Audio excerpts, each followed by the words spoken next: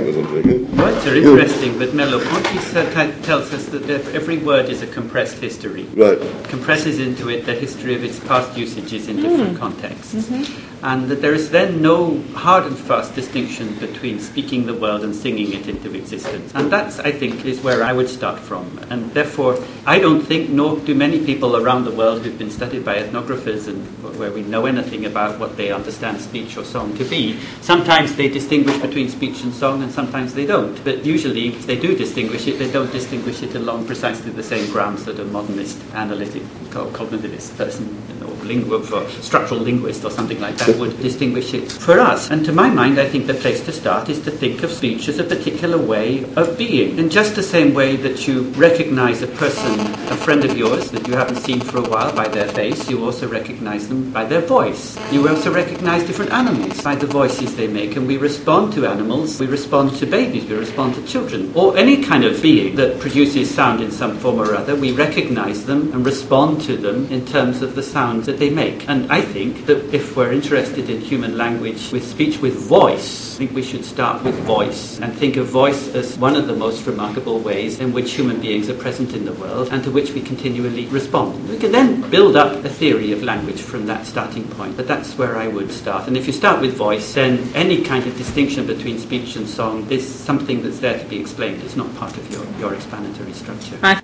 Penny Harvey, and my question is really for Tim. And I wanted you to think about the difference between that beautiful knot that you've got outside on the table and the knot in my back I will have to pay the osteopath to remove. And what I'm really trying to get you to think about is how you would think ethnographically of the relationship between things and objects. Because you say you hate objects but you like things. But I would like to posit that ethnographically we have to deal with the relationship between things and objects. So when I'm working with totally modernist engineers, they're investing huge resources and energy into the design, enactment and production of a road. Let's talk about a kind of motorway that was built through the Bronx, for example, that wasn't done in terms of consultation of any of the local population that had to leave. But when you start looking on the ground at what they're actually doing, they have to work really hard in exactly the way you described to try and hold things together. So they worry and fuss around the materials, the people, the environments, the histories, the projections, everything that this is supposed to be doing. And it's a very, very leaky process. So what in the end they do is they do actually produce a compost heap, if you were to look at it in your terms, even though they prefer to think that they've produced a nice hard object. But of course the compost heap, the hard object, is super leaky from the start. So the first thing the engineer will tell you is that the road is always deteriorating from the minute that it's laid down. But I think what's interesting, particularly given your interventions yesterday, is that is precisely, I won't give it a name because I think it's what causes the problem, but people like John Law and Bruno Latour are trying to show what are the leaks in the hard objects so that you can rethink those hard objects into more leaky, composty, heapy kind of things, which is great, except for if you wake up in the Bronx one morning and find a 2-lane highway going through what was your public space. Those spaces become much more like the knot in my back than the knot where you could pull a thread and have a nice, I can remember your nice word for it, but you can't kind of do much togethering with that object. It's quite hard to, which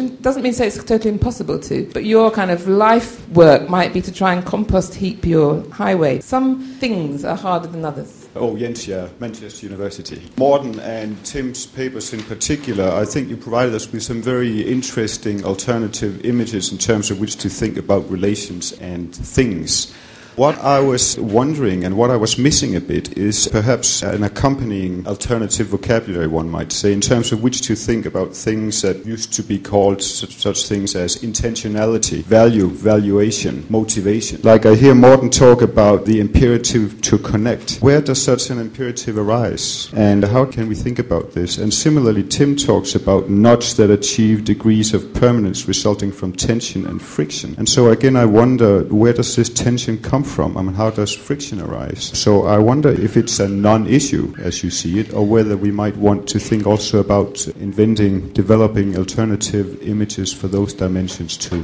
There's a lovely book by a designer come architect called Stuart Brand called How Buildings Learn What Happens to Them After They're Built. And he points out there that the whole conceit of modernist architecture is based on the idea of permanence, that you design your structure, put it up, it's finished, and then it should stand for all time in the form that the great vision of the architect applied for it. But of course it's never like that on the ground, and that he says the idea is crystalline, the fact fluid. And in between this crystalline idea and the actual fluidity of the world, there's a kink. That's a lovely phrase, and he says that builders inhabit that kink. And I think that's a beautiful way of putting it, that there is a mismatch, which is what Penny drew attention to, between the idealizations of we design the object, we construct it, and so on, and the way that's presented perhaps to clients, for example, the actual process of what's going on the ground. Whether actor network theory will help us think about that or get a better vocabulary on that, I remain entirely agnostic. To date, actor network theory hasn't taught me anything that I didn't know already. I don't really want to engage with them because whenever I say something, people say, oh, Latour said that already. I say, okay, maybe he said it, so what? Because he said a lot of other things, and he says one thing on one thing and another page, another thing on another page, and so I don't know what he's saying. He says a lot, that's the trouble, and one can't keep up with it. So I'm not sure whether actor network theory will help, but the idea of the mismatch between the world as it is imagined of objects and the world as one actually has to deal with it of forces and materials, I think is important and interesting to investigate. On knots, a naive way of saying it would be that they're good knots and bad knots. The experience of illness as a knotted feeling. Nobody actually wants to be ill, so far as I know. I didn't mean to imply any evaluation to that, to say that a knot is a good thing. And clearly, the thing I didn't have time to move on to, but Tina mentioned it, and it is absolutely critical to this, well, what everybody calls processes of development, ontogenetic development. That is, life growth going on. Actually, the process of ontogenesis is the key thing that I think is missing from actor network theory. Unless we talk about ontogenesis, about growth and development, and the embodiment that goes on with that, we can't talk about skill. Now, the thing about knots is that sometimes when things get tied up, they allow necessary things to continue for life to go on. Sometimes when things get tied up, they prevent those things going on. One understanding of pain, the suffering of all sorts, is where things get tied up in such a way that the movement gets jammed. One of the images that is this idea of the woodsman cutting a log to make firewood. And of course, sometimes happens that if there's a knot in the wood, because there's a branch that originally went off there, you come down with your axe, and your axe gets absolutely stuck. In a way, that's a bad knot. Sometimes life needs movement, and when things get stuck, movement is impeded. Then you get suffering of a kind. And just relating to that later point, where does tension come from? How does friction arise? Friction arises, I think, from the pulls of materials. Materials are sometimes heavy. They sometimes have a degree of inertia. They sometimes pull against one another or scrape against one another. Anna Tsing has produced a book that's called Friction.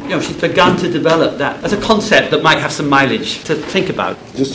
I just wanted to pick up on that fabulous metaphor of the knot and the question of the knot that's held together by tension. I just wanted to ask about this conference. If this conference is a knot, and I think it is, I think it's really coming together, what's the tension? So it's just a comment that in a sense is kind of picking up on things that have been said in this panel, but also yesterday. I think that from the title and from some of the ways in which we've been talking, it sounded as if the tension was between ANT or post-ANT and post-phenomenology. This is what Morten was saying at the beginning. And we've had a lot of discussion of the language of connectionism versus the language of flow and all this kind of stuff. But I would like to propose, and I don't know whether this is now absolutely obvious to everyone or if it's a provocation, it's one of the two, possibly both, that actually the tension is not really there. I mean, that there we're talking about languages, ways of talking about relation in some form or another, either flowing or connectionist. And I was going to make a whole kind of list of the ways in which Tim Ingold's paper reminded me of things that Latour wrote elsewhere, but Tim's made that point himself, so I'm not going to run about that thing. But particularly the vitalism. I mean, having worked on Tard, the idea that Tard, who's supposedly the grandfather of actor network theory, was completely a vitalist. It was all about growth and about gathering and about human beings being exactly like compost heaps, i.e. intra-action. So I think we're talking about the same kind of thing. That's why I really like Morten's paper, because I think that's where the tension is. The tension is, I think, between ways of trying to think about relation and ways of trying to think about non-relation, break, disconnection, cutting, all that kind of stuff. I think the thing that holds this knot together is that tension. That's what I would put as a provocation. I don't know whether you agree or not.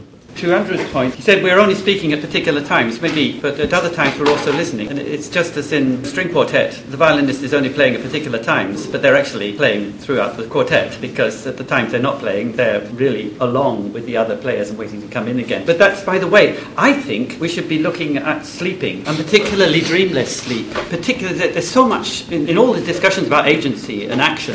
There's a wonderful paper by a geographer called Paul Harrison Durham, who's pointed out that somehow theorists want us all to be in perpetual motion, that we never get a moment that stops.